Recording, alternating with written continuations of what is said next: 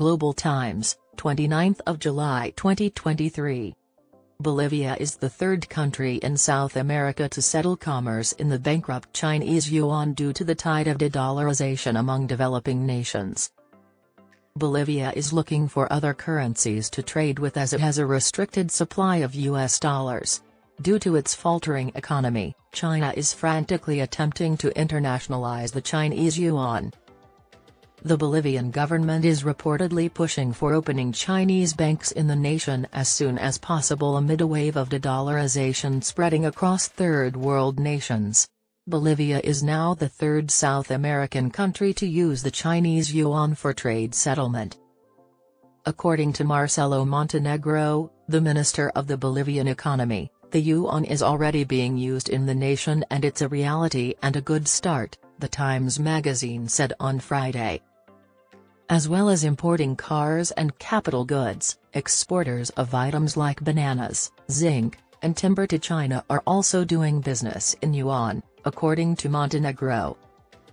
According to Montenegro, Bolivia carried out financial transactions of 278 million Chinese yuan, $38.7 million, between May and July, making up 10% of Bolivia's total international commerce. Before Bolivia, yuan usage in trading settlements had already been started in Argentina and Brazil. Brazil and Argentina signed memorandums of cooperation with China in February to establish yuan clearance arrangements in Brazil. Meanwhile, Argentina revealed plans to use the Chinese currency yuan to pay for products imported from China in April. According to the Argentine ambassador to China, Sabino Baca Narvaja, enabling Chinese yuan accounts by Argentina's central bank in the country's banking system is a significant step forward in lowering exchange rate costs, fostering financial efficiency, and encouraging currency diversification. According to Zai Junyang, a professor at the Shanghai University of Finance and Economics, developing nations increasingly use the Chinese yuan to settle trade disputes. He predicted that this trend will continue to the Global Times on Saturday. As the most significant trading nation in the world, China will create a substantial demand for yuan settlement. According to Zai, the country has been growing the opening up of its financial activities, and the Chinese yuan's exchange rates have remained comparatively steady compared to those of other significant currencies. While the US continues to weaponize its currency, particularly in the wake of the Ukraine issue, an increasing number of nations have come to understand the importance of pursuing a more diverse international monetary system, according to Zai. According to Chinese experts, many developing nations have been under increasing pressure due to capital outflows, currency devaluation, and rising debt servicing costs during the US Fed's aggressive interest rate hike cycle.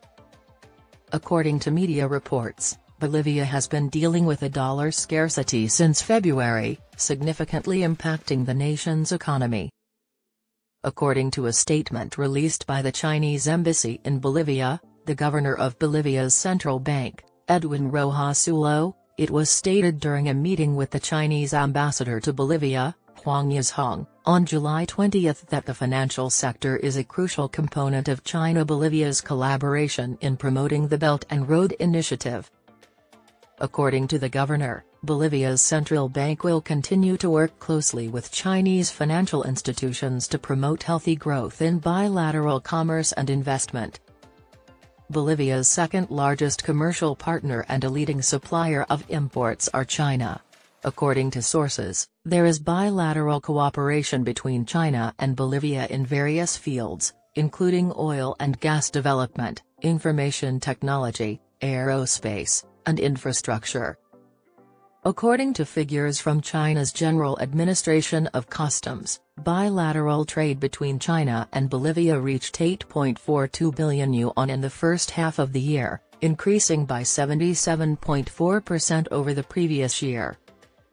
At 2% global acceptance, the yuan is now the third most often used currency for trade finance and the fifth most widely used currency for foreign reserves.